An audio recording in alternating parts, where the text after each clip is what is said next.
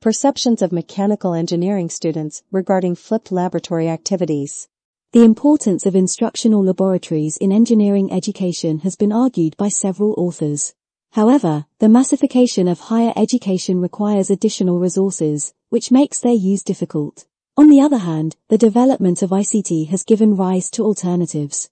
In a mechanical engineering program in Portugal, changes in the curriculum reduced teaching time, eliminating all laboratory classes on fluids and heat. Some teachers have proposed extra-class laboratory work. However, due to the high number of students, it is difficult to make it mandatory. Furthermore, many students come unprepared to the laboratory, consuming valuable time without really learning. Seeking to address the need for a hands-on component, with the existing limitations, optional flipped laboratory activities in thermodynamics were made available. These activities were organized in 5 laboratory sessions. The choice of a flipped approach was based on its suitability to engineering education and its potential to optimize students' time in the laboratory. To address the problem of the lack of a hands-on component in thermodynamics, the teacher conceived and implemented an intervention using a cyclical or spiral process, alternating between action and critical reflection.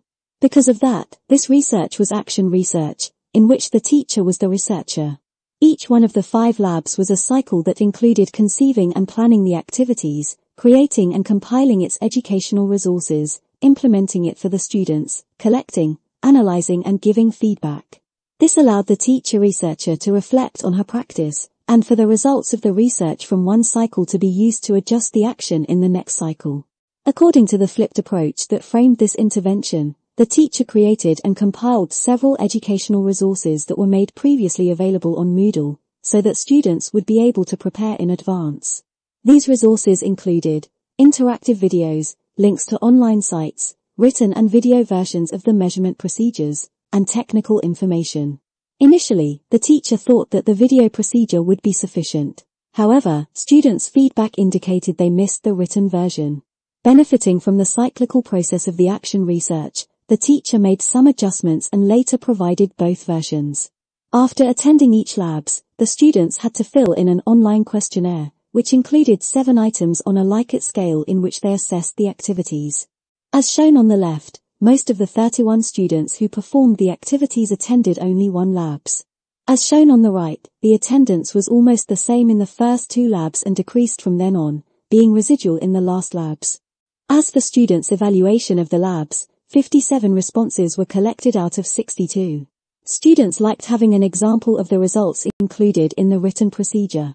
The liking of the video procedure was influenced by the existence of the written version. Students liked the video procedure more after they were given the written version.